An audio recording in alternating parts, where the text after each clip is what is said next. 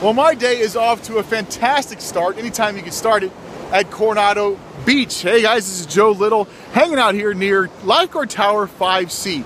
Just yesterday, take a look at what they found. That there is a sea snake. This is something that makes a lot of people cringe, and people like me, city guys who just don't like things like this, will just take off running.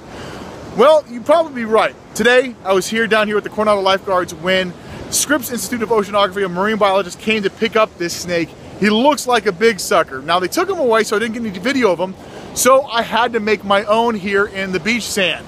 Not a bad deal considering that I'm wearing a suit and tie and didn't have a whole lot of time to make my snake, but anyway, there he is.